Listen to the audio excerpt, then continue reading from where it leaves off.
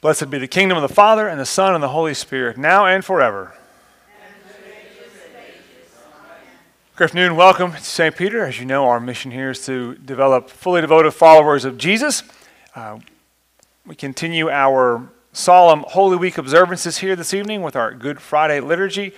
We're in the midst of those 3 days of Maundy, Thursday, Good Friday, and then tomorrow, Holy Saturday with the Easter Vigils. One service across 3 days, moving us from our Lord's Last Supper through his betrayal and trial and crucifixion tonight.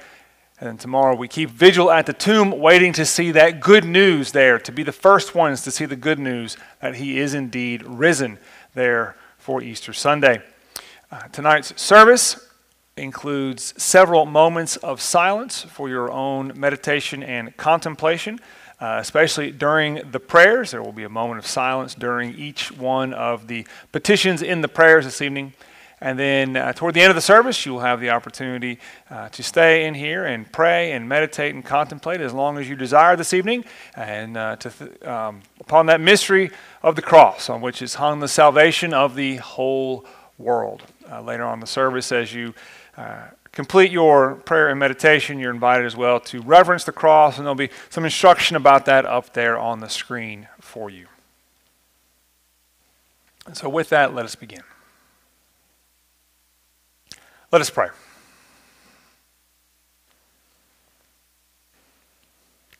Merciful God, your Son was lifted up on the cross to draw all people to himself. Grant that we who have been born out of his wounded side may at all times find mercy in him, Jesus Christ, our Savior and Lord, who lives and reigns with you in the Holy Spirit, one God, now and forever. Amen.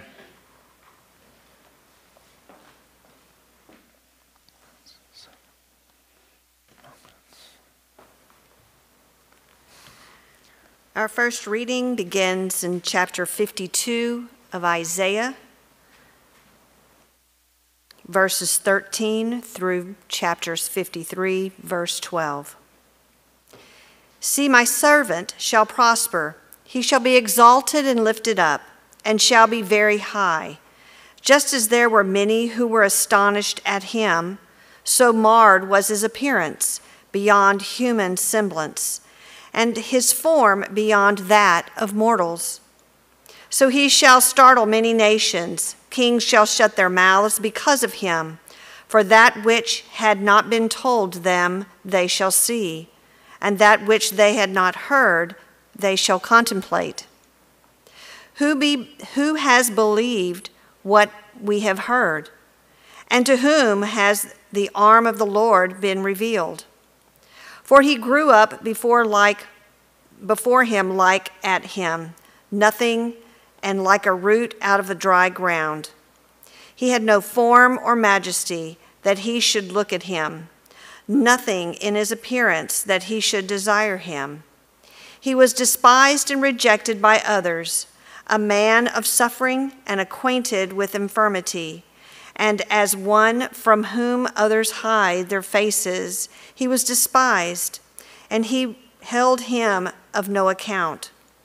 Surely he has borne our infirmities and carried our diseases, yet we accounted him stricken, struck down by God, and afflicted. But he was wounded for our transgressions, crushed for our iniquities. Upon him was the punishment that made us whole, and by his bruises we are healed. All we, like sheep, have gone astray. We have all turned to our own way, and the Lord has laid on him the iniquity of us all. He was oppressed and he was afflicted, yet he did not open his mouth. Like a lamb that is led to slaughter, and like a sheep that before its shearers is silent, so he did not open his mouth. By a perversion of justice he was taken away. Who could have imagined his future? For he was cut off from the land of the living, stricken for the transgressions of my people. They made his grave with the wicked and his tomb with the rich, although he had done no violence and there was no deceit in his mouth. Yet it was the will of the Lord to crush him with pain. When you make his life an offering for sin, he shall see his offspring, and shall prolong his days. Through him the will of the Lord shall prosper. Out of his anguish he shall see light.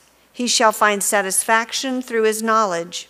The righteous one, my servant, shall make many righteous, and he shall bear their iniquities. Therefore I will allot him a portion with the great, and he shall divide the spoil with the strong, because he poured out himself to death, and was numbered with the transgressors. Yet he bore the sin of many, and made intercession for the transgressors. The word of the Lord. Thanks be to God.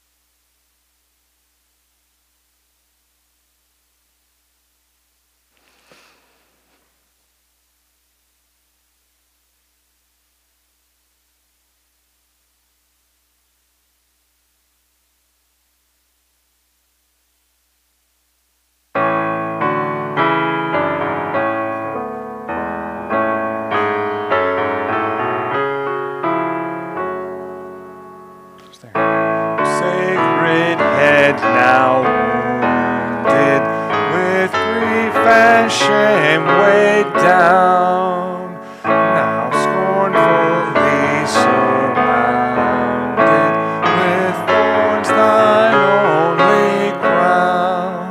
O sacred head, what glory, what bliss till now was thine. Yet though despised and glory, I joy to call thee mine.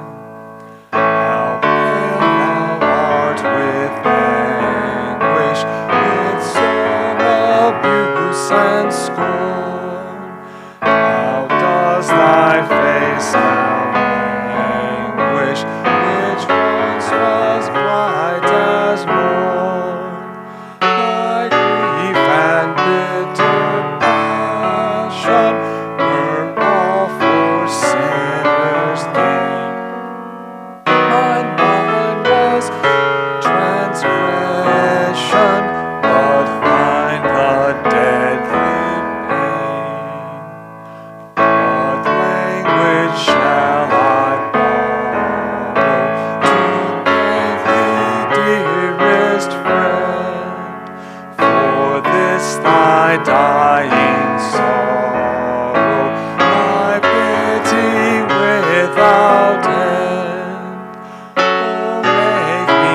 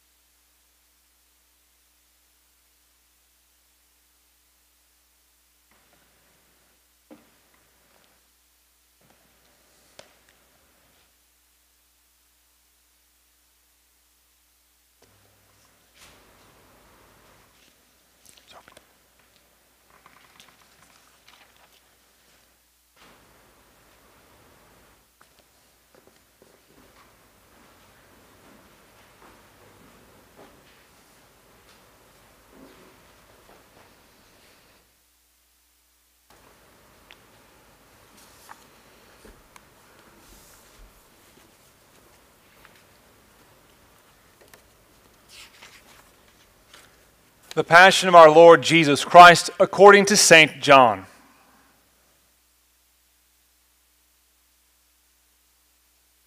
After Jesus had spoken these words at the Last Supper, he went out with his disciples across the Kidron Valley to a place where there was a garden which he and his disciples entered.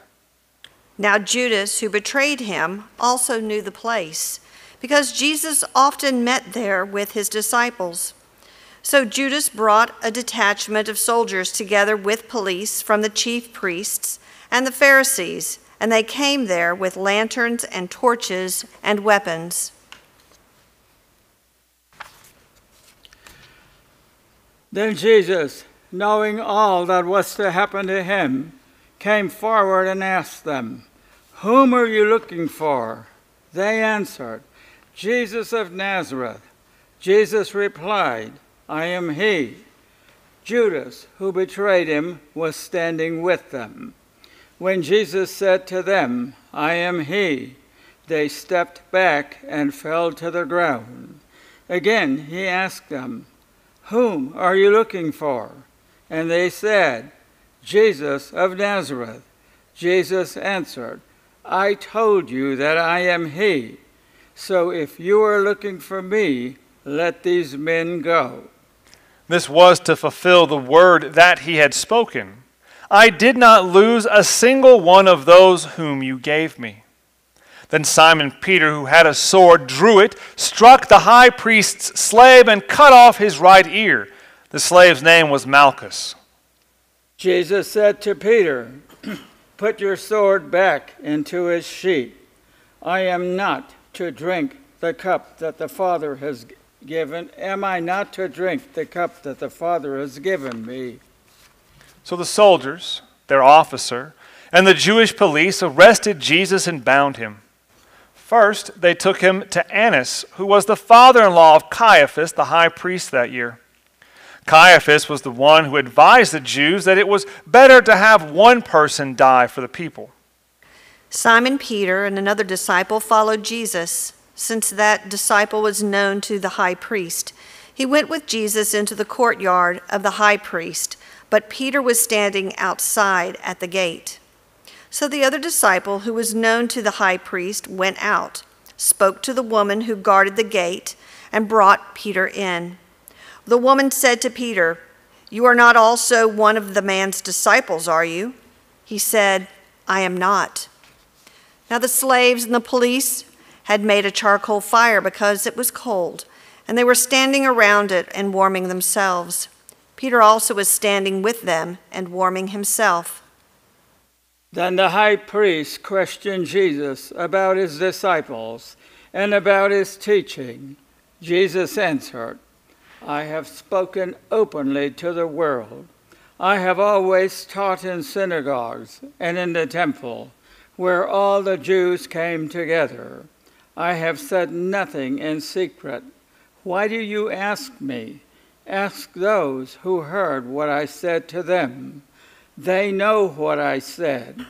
When he had said this, one of the police standing nearby struck Jesus on the face, saying, "Is that how you answer the high priest?" Jesus answered, "If I have spoken wrongly, testify to the wrong. But if I have spoken rightly, why do you strike me?" Then Annas sent him bound to Caiaphas, the high priest. Now Simon Peter was standing and warming himself, and they also asked him, "You are not also one of his disciples, are you?" He denied it and said, "I am not." One of the slaves of the high priest, a relative of the man whose ear Peter had cut off, asked, "Did I not see you in the garden with him?" Again, Peter denied it, and at that moment the cock crowed. Then they took Jesus from Caiaphas to Pilate's headquarters. It was early in the morning. They themselves did not enter the headquarters so as to avoid ritual defilement and to be able to eat the Passover. So Pilate went out to them and said, "What accusation do you bring against this man?" They answered, "If this man were not a criminal, we would not have handed him over to you." Pilate said to them, "Take him yourselves and judge him according to your law." The Jews replied, "We are not permitted to put anyone to death." This was to fulfill what Jesus had said when he indicated the kind of death he was to die. Then Pilate entered the headquarters again, summoned Jesus, and asked him, "Are you not the king of the Jews?" Jesus answered, "Do you ask this on your own, or did others tell you about me?" Pilate replied, "I am not a Jew, am I? Your own nation and the chief priests have handed you over to me. What have you done?" Jesus answered, "My kingdom is not from this world. If my kingdom were from this world, my followers would be fighting to keep me from being handed over to the Jews. But as it is, my kingdom is not from here." Pilate asked him, "So you are a king?" Jesus answered, "You say I am a king. For this I was born, and for this I came into the world, to testify to the truth. Everyone who belongs to the truth listens to my voice." Pilate asked him, "What is the truth?" After he had said this, he went out to the Jews again and told them, "I find no case against him, but you have a custom that I release someone for you at the Passover. Do you want me to release for you the king of the Jews?" They shouted in reply, "Not this man, but Barabbas." Now Barabbas was a bandit. Then Pilate took Jesus and had him flogged. And the soldiers wove a crown of thorns and put it on his head, and they dressed him in a purple robe. They kept coming up to him, saying, "Hail, King of the Jews!" and striking him on the face. Pilate went out again and said to them, "Look, I am bringing him out to you to let you know that I find no case against him." So Jesus came out wearing the crown of thorns and the purple robe. Pilate said to them, "Here is the man." When the chief priests and the police saw him, they shouted, "Crucify him! Crucify him!" Pilate said to them, "Take him yourself and crucify him. I find no case against him." The Jews answered him, "We have a law, and according to that law he ought to die because he has claimed to be the Son of God." Now when Pilate heard this, he was more afraid than ever. He entered his headquarters again and asked Jesus, "Where are you from?" But Jesus gave him no answer. Pilate therefore said to him, "Do you refuse to speak to me? Do you not know that I have the power to release you and the power to crucify you?" Jesus answered him, "You would have no power over me unless it had been given you from above. Therefore, the one who handed me over to you is guilty of a greater sin." From then on, Pilate tried to release him, but the Jews cried out, "If you release this man, you are no friend of the emperor. Everyone who claims to be a king sets himself against the emperor." When Pilate heard these words, he brought Jesus outside and sat on the judge's bench at the place called the Stone Pavement, or in Hebrew, Gabbatha. Now it was the day of preparation for the Passover, and it was about noon. He said to the Jews, "Here is your king." And they cried out, "Away with him! Away with him! Crucify him!" Pilate asked them, "Shall I crucify your king?" The chief priests answered, "We have no king but the emperor." Then he handed him over to them to be crucified. So they took Jesus, and carrying the cross by himself, he went out to what is called the place of the skull, which in Hebrew is called Golgotha. There they crucified him, and with him two others, one on either side, with Jesus between them. Pilate also had an inscription written and put on the cross. It read, "Jesus of Nazareth, the King of the Jews." Many of the Jews read this inscription because the place where Jesus was crucified was near the city, and it was written in Hebrew, in Latin, and in Greek. Then the chief priests of the Jews said to Pilate, "Do not write, the King of the Jews, but This man said, "I am king of the Jews." Pilate answered, "What I have written, I have written." Stand.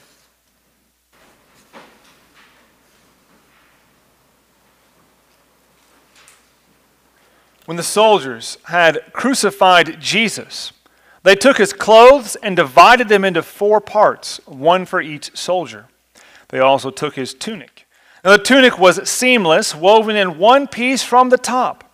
So they said to one another, "Let us not tear it, but cast lots for it, to see who will get it." This was to fulfill what the scripture says. They divided my clothes among themselves, and for my clothing they cast lots. And that is what the soldiers did. Meanwhile, standing near the cross of Jesus were his mother and his mother's sister, Mary, the wife of Clopas, and Mary Magdalene. When Jesus saw his mother and the disciples whom he loved standing beside her, he said to his mother, "Woman, here is your son." Then he said to the disciple, "Here is your mother." And from that hour the disciple took her into his own home. After this, when Jesus knew that all was now finished, he said, in order to fulfill the scripture, "I am thirsty." A jar full of sour wine was standing there.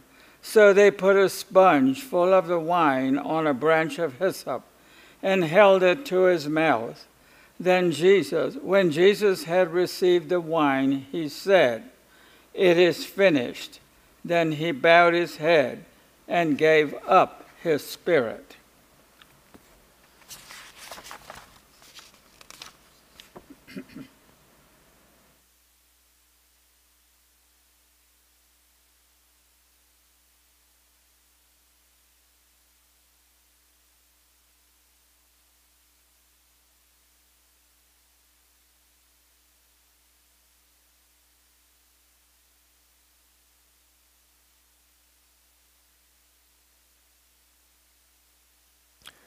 Since it was the day of preparation, the Jews did not want the bodies left on the cross during the Sabbath, especially because that Sabbath was a day of great solemnity. So they asked Pilate to have the legs of the crucified men broken and the bodies removed. Then the soldiers came and broke the legs of the first and of the other who had been crucified with him. When they came to Jesus and saw that he was already dead, they did not break his legs. Instead, one of the soldiers pierced his side with a spear, and at once blood and water came out. He who saw this has testified, so that you also may believe. His testimony is true, and he knows that he tells the truth. These things occurred so that the scripture might be fulfilled. None of his bones shall be broken. And again, another passage of scripture which says, "They will look upon the one whom they have pierced." After these things, Joseph of Arimathea, who was a disciple of Jesus, though a secret one, because of his fear of the Jews, asked Pilate to let him take away the body of Jesus. Pilate gave him permission, and so he came and removed his body. Nicodemus, who had at first come to Jesus by night, also came, bringing a mixture of myrrh and aloes, weighing about 100 pounds. They took the body of Jesus and wrapped it with all the spices and linen cloths, according to the burial custom of the Jews. Now there was a garden in the place where he was crucified, and in the garden there was a new tomb in which no one had ever been laid. And so because it was the Jewish day of preparation, and the tomb was nearby, they laid Jesus there. The Passion of our Lord.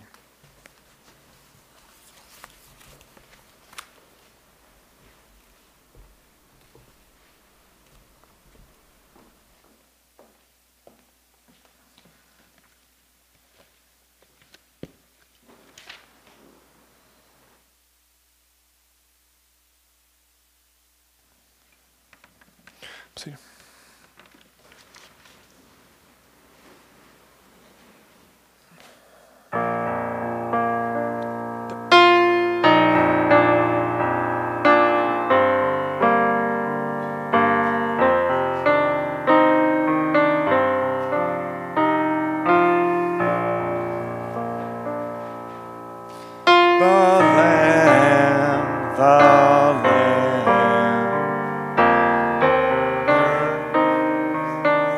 Sacrifice, faith sees, believes, God will provide the Lamb of God. Worthy is the Lamb whose blood makes me his own. The Lamb is reigning on his throne. The Lamb makes final offering. The Lamb, let earth join heaven his praise to sing. Worthy is the Lamb whose death makes me his own. The Lamb is reigning on his throne. The Lamb,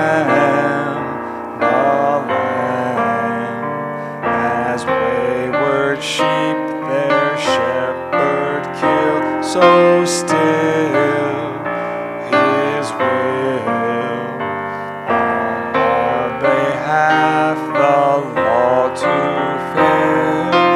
Worthy is the Lamb whose death makes me his own.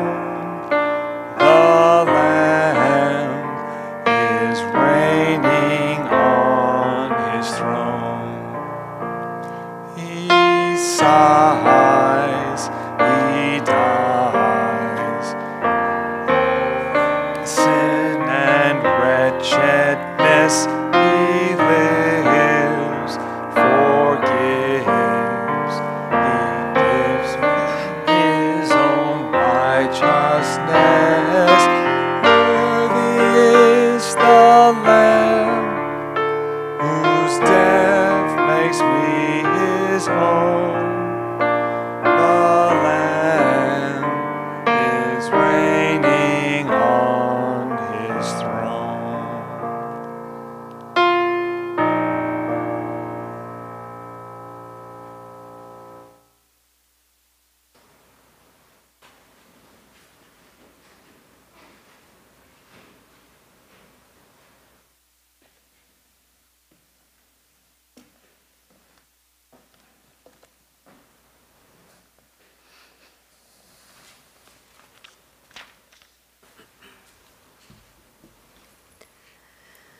Let us pray, brothers and sisters, for the holy church of God throughout the world, that God the Almighty Father guide it and gather it together, so that we may worship him in peace and tranquility.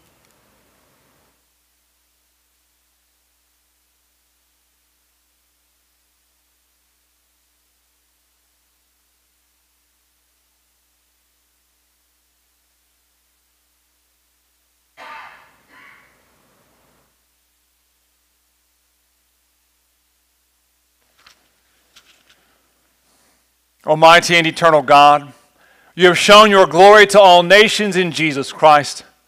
Guide the work of the church. Help it to persevere in faith, proclaim your name, and bring salvation to people everywhere. We ask this through Christ our Lord. Amen. Amen. Let us pray for our national church leadership, Brody and John, LCMC Chairman, NALC, Bishop Dan and Dean Chris, for Jared, our pastor, and our other ministers, for all servants of the church, and for all the people of God.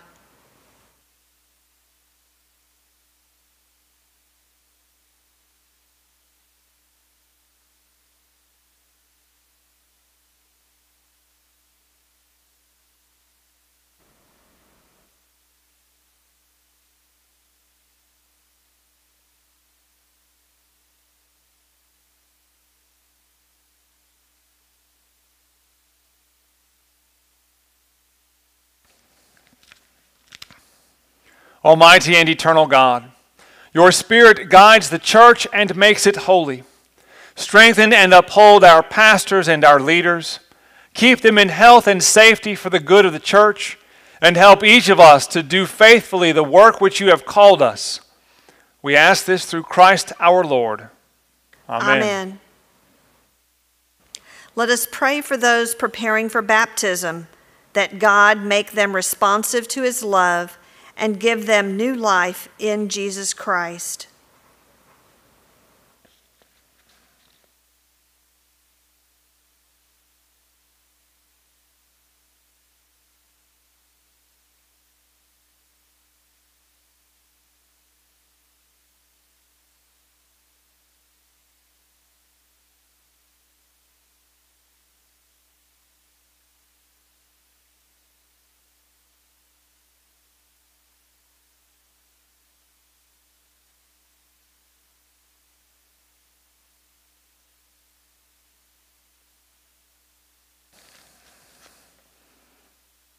Almighty and eternal God, you continually bless the church with new members.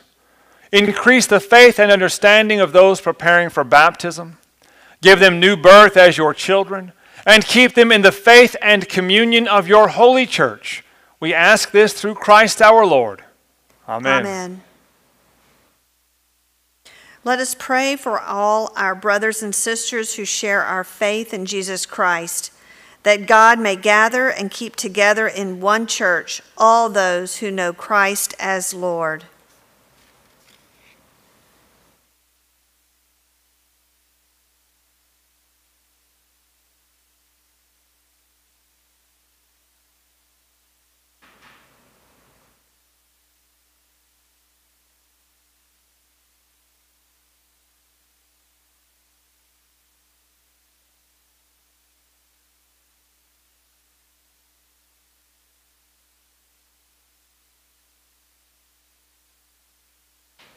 Almighty and eternal God, you give your church its unity.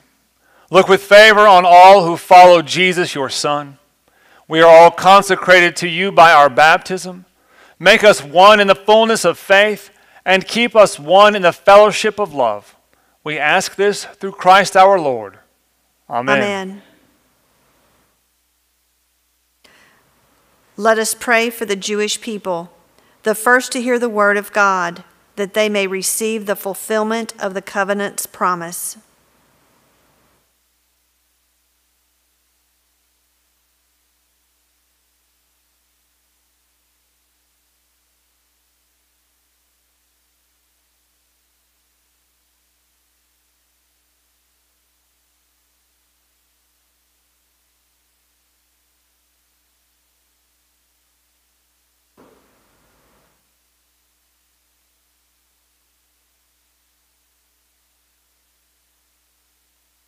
Almighty and eternal God, long ago you gave your promise to Abraham and his posterity.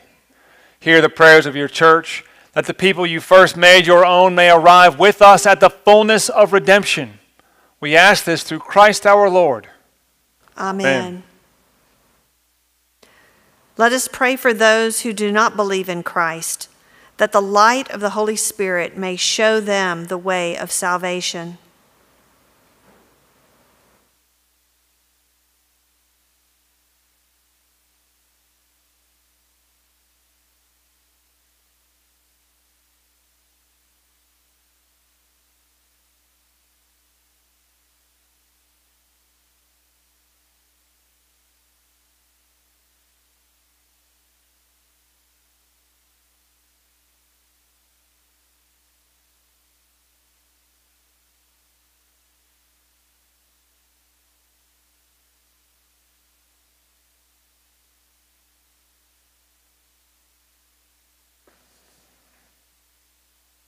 Almighty and eternal God, enable those who do not acknowledge Christ to receive the truth of the gospel.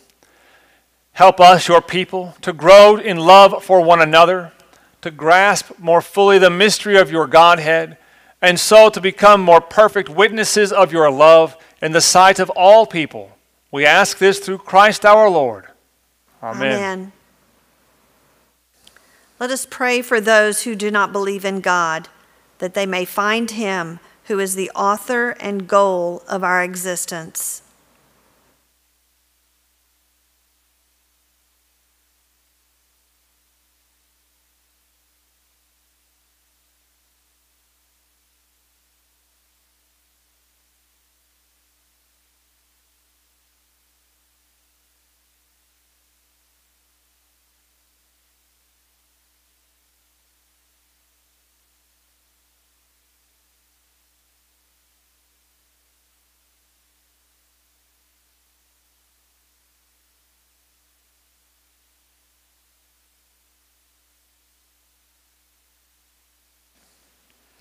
Almighty and eternal God, you created humanity so that all might long to know you and have peace in you. Grant that in spite of the hurtful things that stand in their way, they may all recognize in the lives of Christians the tokens of your love and mercy, and gladly acknowledge you as the one true God and Father of us all. We ask this through Christ our Lord. Amen. Amen. Let us pray for those who serve in public office, that God may guide their minds and hearts, so that all of us may live in true peace and freedom.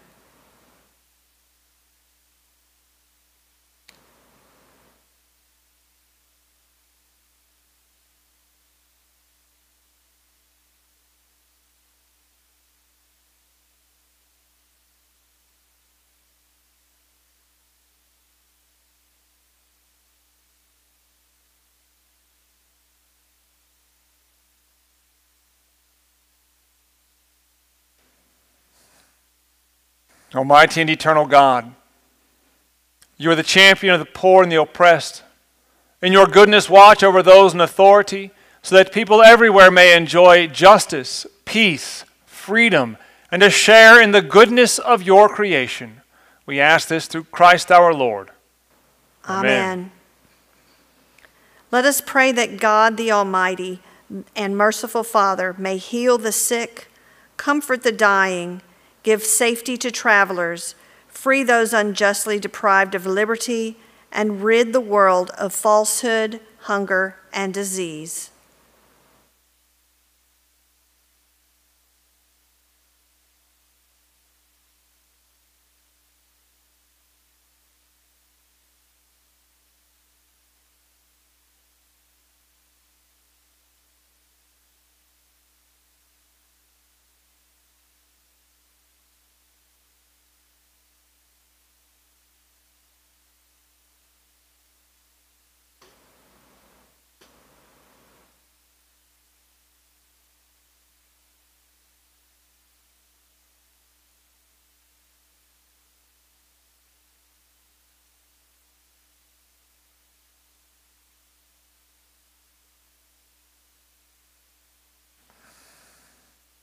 Almighty and eternal God, you give strength to the weary and new courage to those who have lost heart.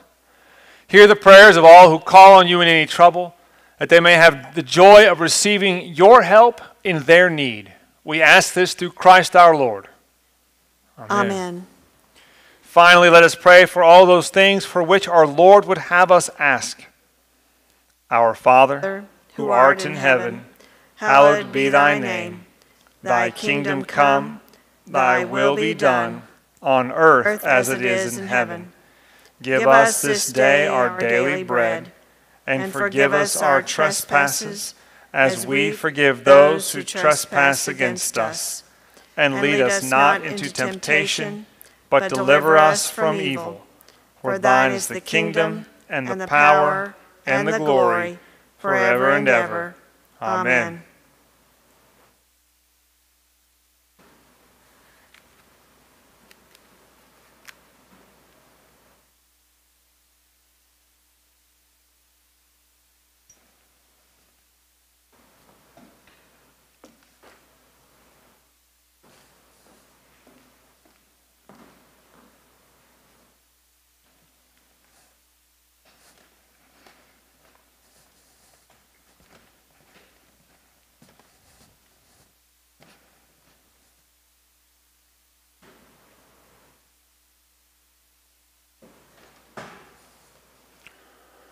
Stand.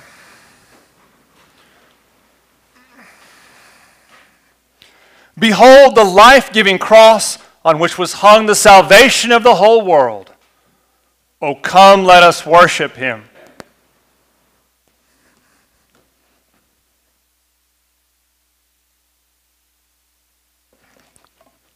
Behold the life-giving cross on which was hung the salvation of the whole world. O come, let us worship him.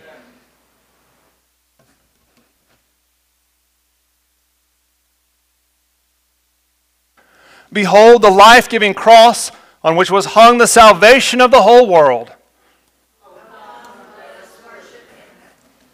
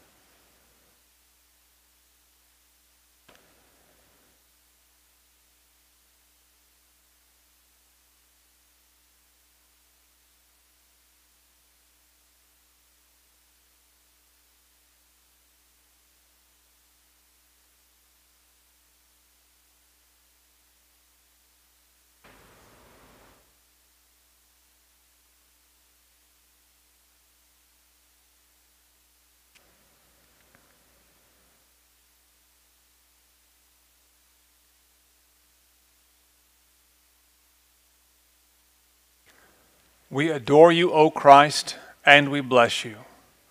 By your holy cross, you have redeemed the world.